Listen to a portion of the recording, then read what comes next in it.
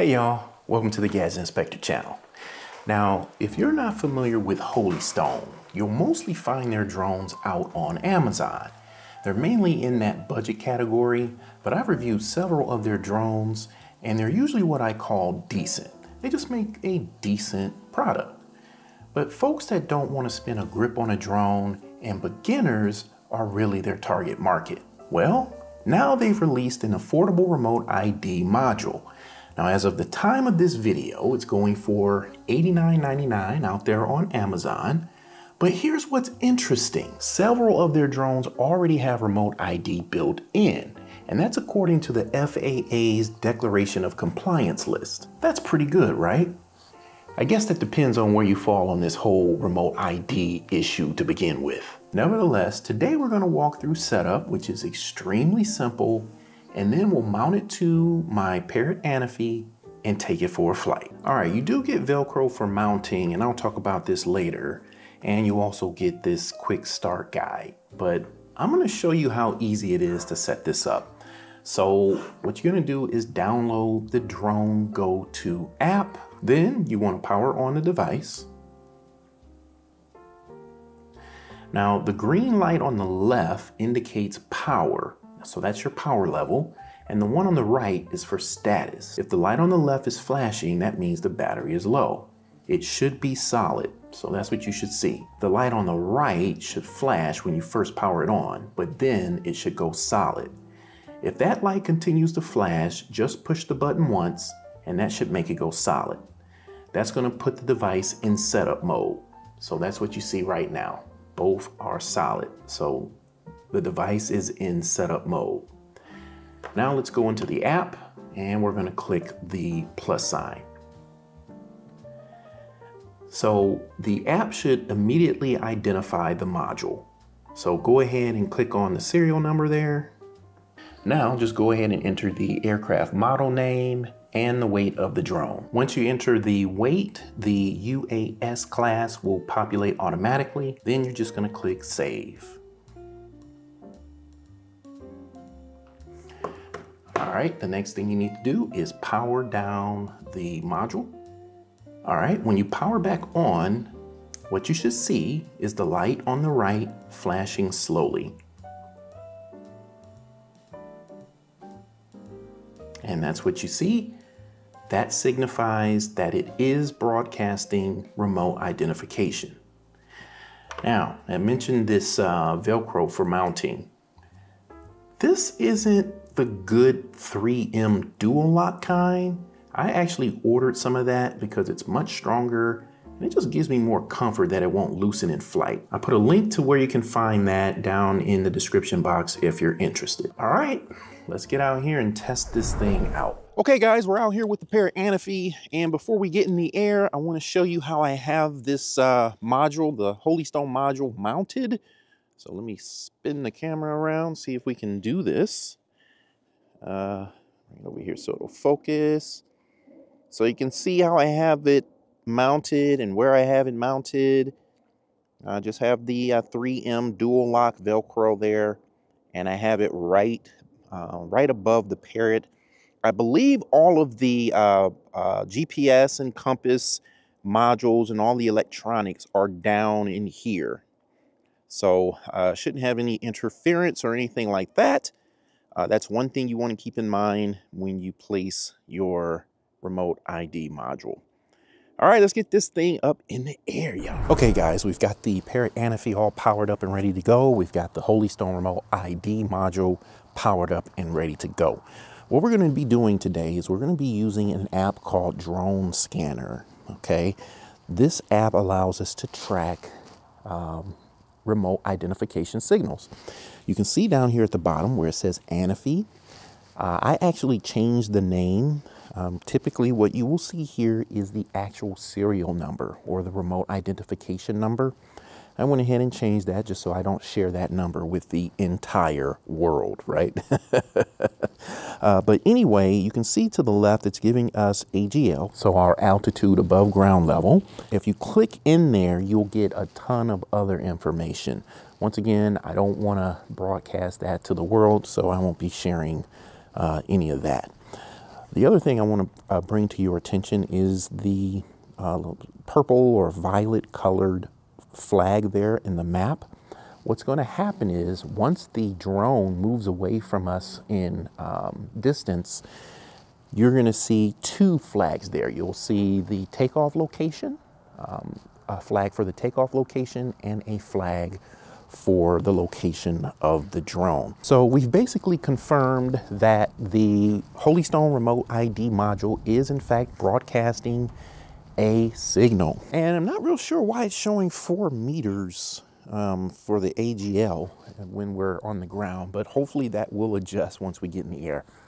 Let's go ahead and do an auto takeoff of the Anafi. Ha ha ha! Such a great drone, you guys. I don't get to fly it as much as I used to, but the Parrot Anafi is still a wonderful drone. And just a word about older drones. I know there may be a lot of you out there that still own older GPS drones that may not have remote ID built in. You still want to fly your drone. So you'll need to get yourself a remote ID module. That is, if you're not going to be flying in one of those dedicated areas, of which I believe they are pretty limited right now. But the point I'm trying to make is the Anafi is an older drone. It does not have remote ID built in. Parrot no longer supports consumer drones, so there is no plan for adding it.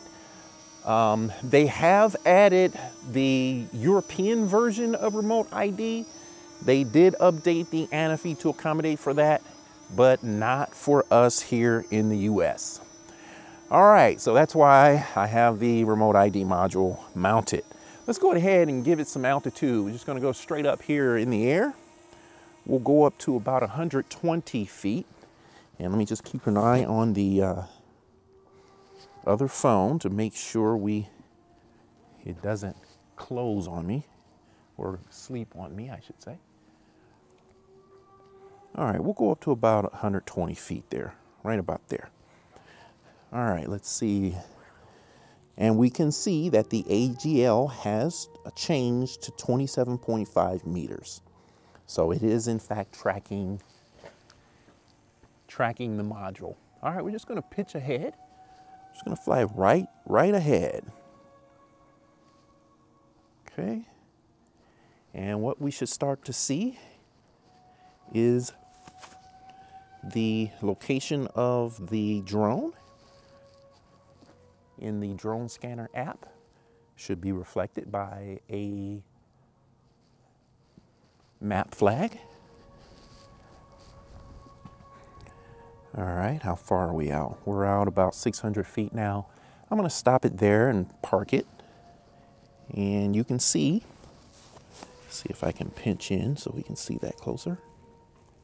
But you can see that the drone has moved away from us, and the Dronescanner app is reflecting that on the map. All right, let's go ahead and push forward some more. Why not? Keeping the drone in my line of sight. But that's another reason why I really like the Anafi. It's that darker slate color. So really easy to identify in the air. So I can usually get it out pretty far. I'll take it up a little bit here. Get closer to the water tower there. All right, we're out about 1,400 feet. I can still see the Anafi to the left of the tower there. Let's see what's showing on our Dronescanner app. Okay, let's see. It looks like it did lose the module. So here's the thing.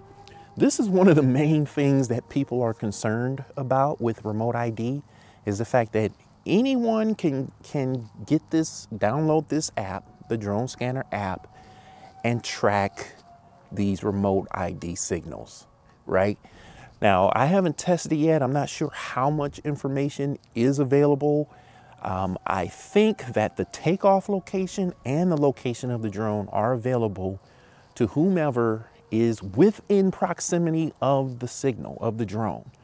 All right, I think we have exceeded the limit of what this app can pick up. So let's go ahead and bring the drone back. And the reason why I say that is if you look on the right here where it says 2 minutes ago, that's telling us the last time the app picked up the drone signal or the remote ID signal. And we'll see when that changes again.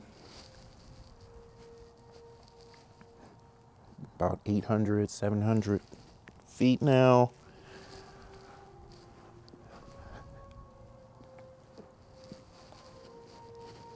Okay, right about there. So looks like, yep, looks like at about 500 feet. About 500 feet is what this this app will track up to. But let me do something. I'm gonna bring it from up under that cabana there, because that could be causing some interference. So let's try this again. All right, I'm gonna push out. We'll go back out and we'll see how far this app will actually track.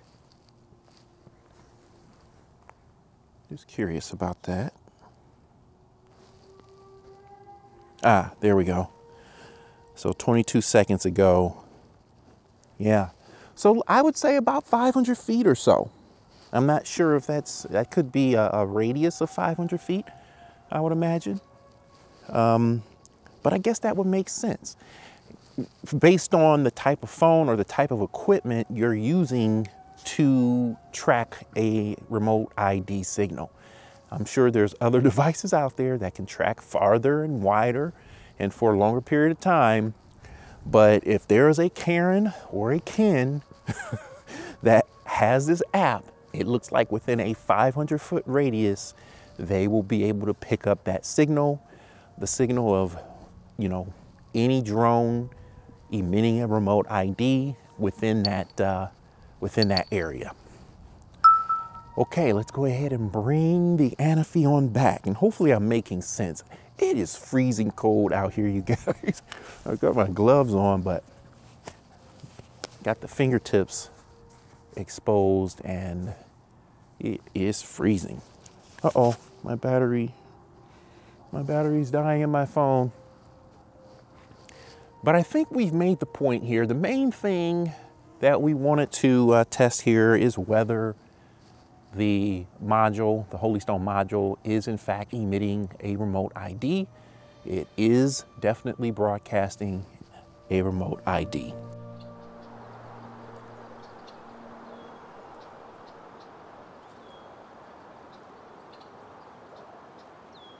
All right, we accomplished what we set out to do today.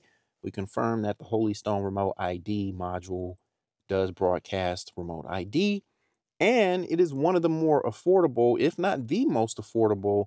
I think Horizon Hobby may have one for $69. Correct me if I'm wrong, you guys. But this Holystone module goes for $89.99. And here's the big thing. It's available right now out there on Amazon. That's one of the biggest problems that I've seen so far, is that there's just not a lot of these modules ready for shipping at this point. It was even worse back in September when I did my first video. I think it was September. May have been before that, but you get the point I'm trying to make. That's all I have to say, you guys. Hey, if this was helpful to you, please give me a like. I seldom do that outright in my videos. I probably should do that more, but give me a like, man. If you want to see more videos like this, subscribe, share the video. That's another big one too, to kind of help out. I just crossed over 30,000 subscribers. I know just a fraction of those folks actually, you know, watch my videos regularly, but that's fine. I'm just grateful. This is something I do in my free time. So I just appreciate when people watch. You know, sometimes when I see how many views I'm getting on some of these videos, I'm like, wow, that's pretty That's pretty good. But I do put a lot of work into it. I do put effort into it. I love the creative process and all of that. So I don't know why I'm rambling and going on about that right now. But for those of you that are still watching to the end, hey, I appreciate you, man. Thank you. And watching to the end helps too. That helps my watch time and all of that good stuff. So, all right, man, let me stop. Let me end the video. Once again, be good to somebody. Be good to yourself. I'll see you in the next one. Later, y'all.